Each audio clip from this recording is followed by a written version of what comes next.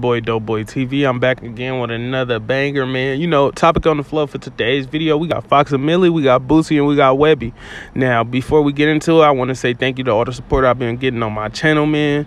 Make sure that y'all share this video, man. I know I tell y'all usually to like, comment, and subscribe, but I want y'all to share this video, and let's jump straight into it. Dohboy TV gang, what's popping, man? Make sure y'all hit this video with a like. Comment down below. Make sure y'all follow me on my social medias on Facebook and Twitter. It's right here. And like I say in every video, I'm out. Man, the truth done came out, man. Webbie and Boosie really don't mess with each other, and it's crazy because, you know, if you really think about it, right, Webbie and Boosie ain't messed with each other since Lil Fat died.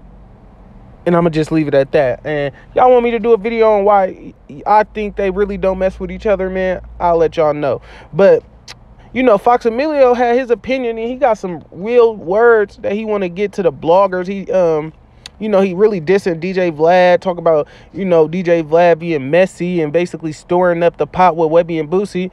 And I feel that way too, because I feel like they been so close. Even they might not be so close no more, but they've been so close that they should handle this behind the scenes. Like you should never let this get to media, especially if it's over some street stuff or whatever, because at the end of the day, this man was campaigning for you, Boosie. This man was campaigning. When you was on death row, he was campaigning. He was yelling your name. He might have not been financially stable to give you the money at the time, but at the same time, the way Webbie's saying, he's saying he sacrificed everything for you. That means he gave money to your people. And, you know, I don't know the full situation because you got Boosie saying he didn't give nothing. But let's listen into Foxy A Milliyone, basically, his point of view on the whole situation, because he got more of a deeper point of view because he worked with him right before they split. So let's listen to him, and man, let me know how y'all feel about this whole situation down in the comments, boy. It's your boy Dohboy TV. I'm out. Man, check this out. This for the bloggers, you heard me? Y'all seen that shit on YouTube. Y'all still talking about white men on, bro. Y'all take some shit that I was talking about on my Instagram live so fucking long ago, then post that shit today and try to launch some clickbait shit, trying to make it seem like it's something that is not. DJ Vlad did that same shit, you know what I'm saying?